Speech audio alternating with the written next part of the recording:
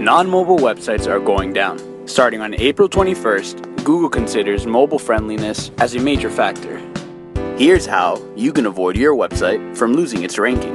Functionality. Ensure the mobile version of your site is active and functional. Responsive design can go a long way. Accessibility. Make sure Google's mobile bots can access your website. If Google can't see it, it might as well not even be there. Navigation.